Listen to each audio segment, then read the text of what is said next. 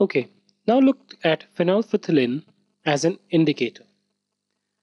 Now, as I told you in one of the previous video, phenolphthalein is not a natural indicator.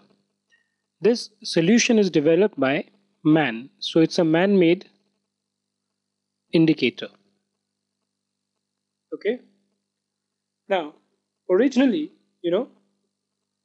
if you add a phenolphthalein indicator to an acid, this indicator will be colorless. Okay. While if you add it to the base, okay, it gets a pink color. Now let's say you add the phenolphthalein to the base and it turns as a pink color. Okay.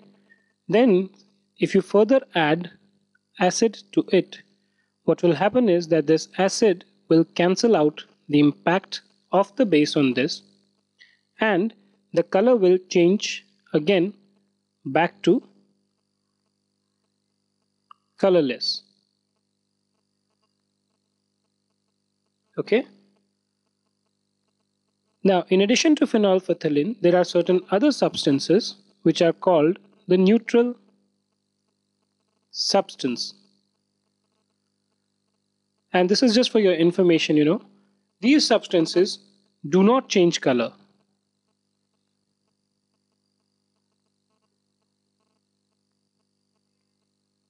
When either an acid or a base is added to them.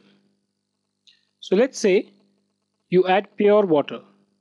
Pure water is one of the neutral substances. So whether you add acid to it or whether you add base to it, this will not change color.